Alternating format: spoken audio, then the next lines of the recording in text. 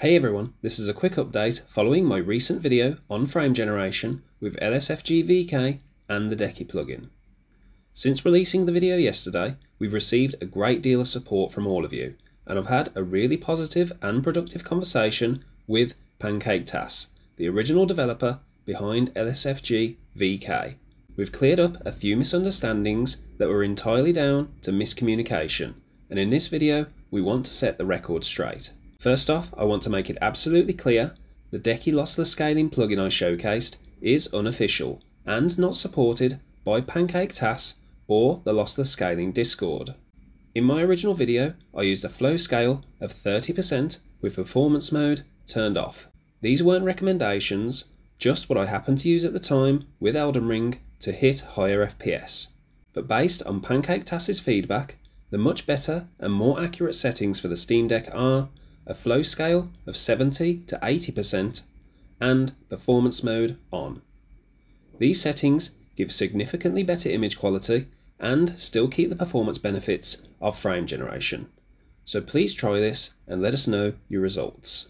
Myself and PancakesTAS have been actively working with Jason, the plugin developer, to update all tooltips and settings labels in a new version available now to better reflect PancakesTAS's terminology and how things actually work under the hood.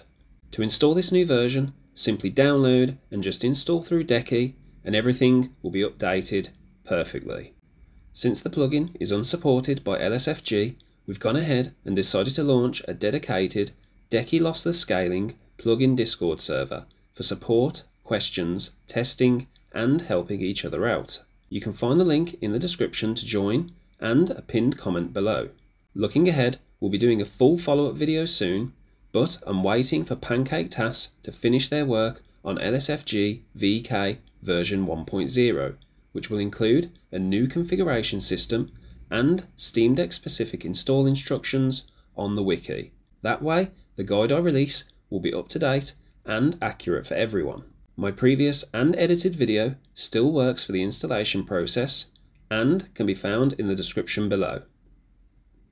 I'm committed to making sure this technology is shared responsibly, and I'm excited to continue working closely with PancakesTAS, Kurt Heimborch, the community, and supporting LSFG-VK however I can.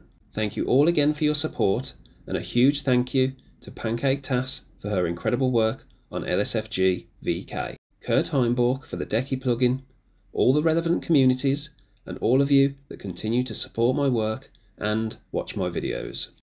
Please stay tuned to the channel for lots of new content incoming soon. You all have a wonderful day, look out for one another, and I'll see you later.